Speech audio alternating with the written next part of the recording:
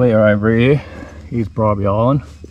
Mission point, that's where I wanted to do an overnighter. Leave my car at Donnybrook and paddle on over and camp the night. But Beerwah Island's out of bounds because of the flooding. I'm up here at the moment, up here at Coochin Creek, and there's a campsite just there that I'm going to stay the night at. And I'm up in here. I'm going to launch the kayak here and have a bit of a fish. See if I can catch something. It's still pretty brown, and it's low tide at the moment, but high tide's in about 2 hours. And then yeah, so Deception Bay, that's where I was last night. Scarborough down here, that's we went about 3.5 kilometers and we caught nothing. So let's hopefully I can get something today. Would be nice. G'day guys, welcome back to another video. I'm still up in Queensland, but I'm up at Coochin Creek today. So there's a little campground right nearby. I'm going to stay out the night. National Park, fee is $6. Coochin Creek's really dirty at the moment. Never been here. They say you can get mangrove jacks up here, a bit of rock cod, stuff like that. I'm the only one at the boat ramp, so hopefully my car's all right there, doesn't get broken into, because we're pretty remote out here. Anyway, I guess I'll get into it and hopefully I can catch something. Little xeric weedless around just at these mangroves to start off with, and just to engage what's around, and then I'll might change to a diver.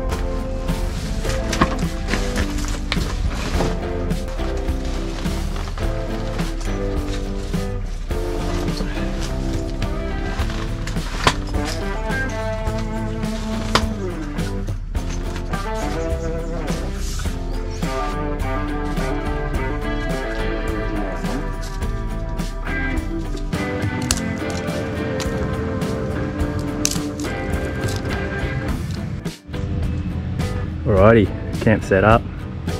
Got the kick-ass shower over here, got the 30-second awning, and I've got the Oz Tent swag on Oz Tent stretcher. This is a new addition, the companion aqua heat shower. So it's just one switch and I'll turn it on. I'll show you guys how it works. Got my little shower mat and the little drain, and my shower head just up there. So what you do, turn it on,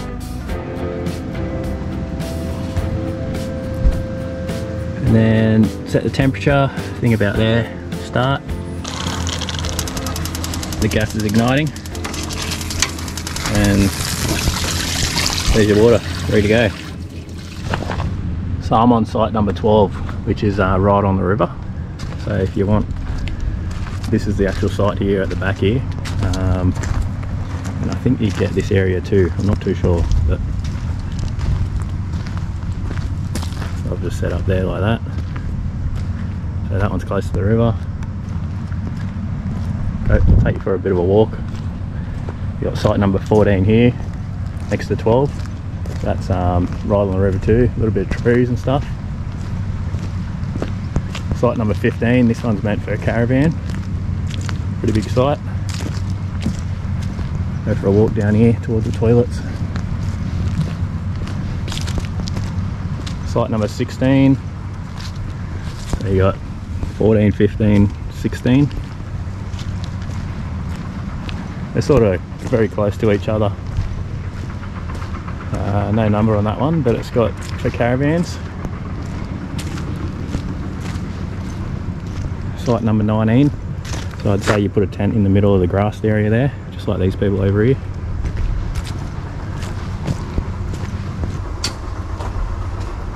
Here's the campground map. So I am number 12 over here. This is the river here. So you got 12, 13 right on the river. Number 11 also on the river.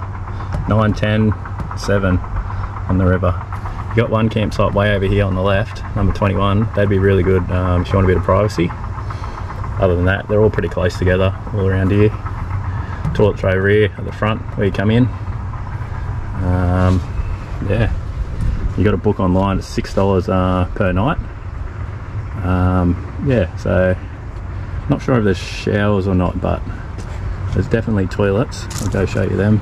So the toilets are closed at the moment. So they've just got these little cubicles here. This is as of about the 20th of May. They look alright, toilets. I don't think there's any showers at this one, unfortunately. I'll have to do a bit of research and get back to you. But very well looked after, very well maintained caravan park. So you can come here for the day as well, just for a day trip. We got picnic and barbecue tables. Just over here behind this tree, just over there, there's some barbecues and picnic tables. And then just down here you got, I would say, like a little fishing wharf. So you can't launch your kayak here, unfortunately. You've got to go to the boat ramp, which is about a kilometre down the road. And down here, if you're keen, you probably could carry a real lightweight kayak down these stairs, but it's a bit of a drop at the bottom here. The tide is coming in at the moment, and yeah, still heaps of a drop there. But yeah, you can have a bit of a fish off here. That's it there, right on the river.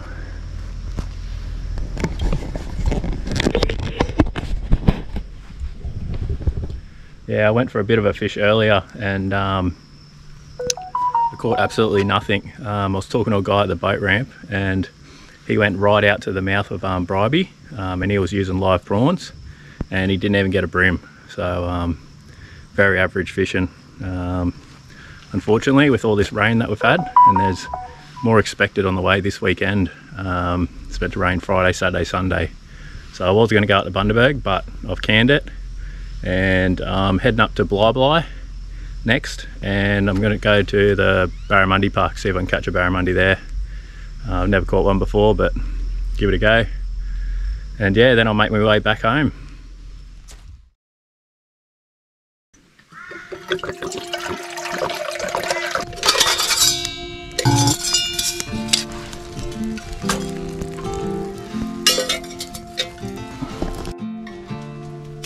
Alrighty, for dessert tonight we're going to cook s'mores, which I think they mainly cook them in the United States and Canada, and all it is just like a biscuit with marshmallow and chocolate, that kind of thing.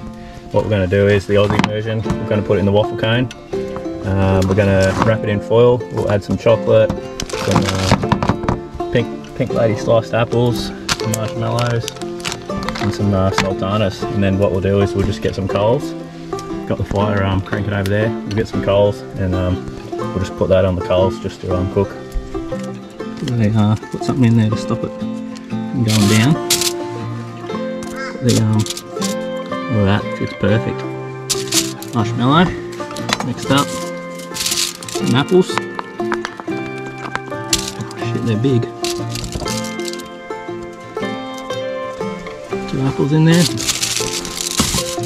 Chocolate. Mixed up. Put some chocolate in there. 3 chocolate. Sultanas. A couple of them. And finish it off with some marshmallows.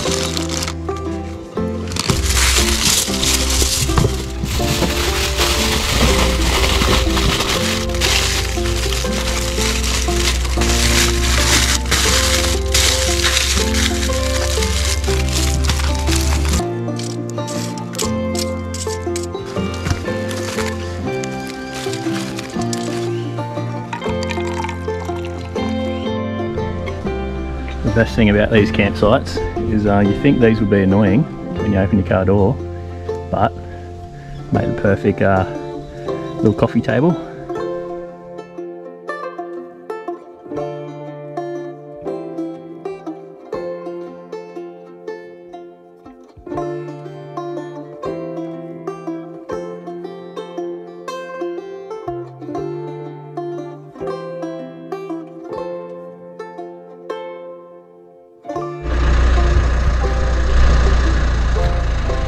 Alrighty, good morning guys. Camp's all packed down now, so we're good to hit the road. Heading up to Beerwah next, and yeah, hope you enjoyed. That's Coochin Creek for you.